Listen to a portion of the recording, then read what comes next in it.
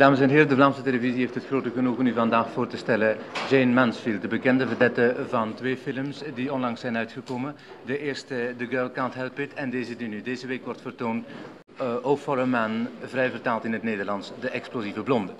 Ik heb deze explosieve blonde hier naast me zitten en ik zal te uwen behoeve enige vragen stellen aan Jayne Mansfield. Miss Mansfield, they tell me you always had from the very beginning the ambition of becoming a film star. Is that correct? Yes, it is. As a matter of fact, I was living in Texas, in Dallas, Texas, when I decided definitely I'd want to be a star, an actress. Mm-hmm. So I started preparing myself. I went to 3 universities. Mm-hmm. University of Texas in Austin, then Southern Methodist University in Dallas, and UCLA in California. I also studied in 3 or 4 private dramatic schools, and when I finally went out to California, I just called up a studio and said, here I am.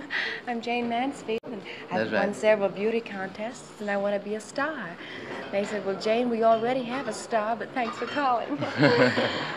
And was that the only way of doing it? You had to crash in, I believe. Well, it's a very strange way of doing it. No one else has ever done it that way, but I felt that if I wanted to attain this goal, the best possible way to do it would be to go right to the horse's mouth or the studio door.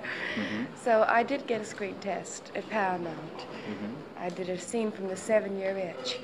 And then later on, I got one from Warner Brothers because that one, nothing happened from the first screen test.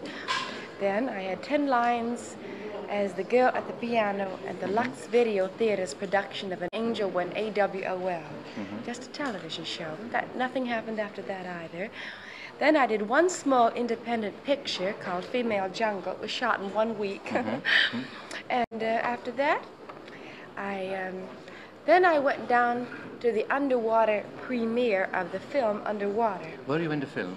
No, I wasn't in the film. You just went to the premiere. I was invited, and I went down on the press junket, and I got discovered. And then when I got back there, it was just wonderful. Every studio in town wanted to put me under contract, and I was somewhat of a celebrity for just having worn a bathing suit.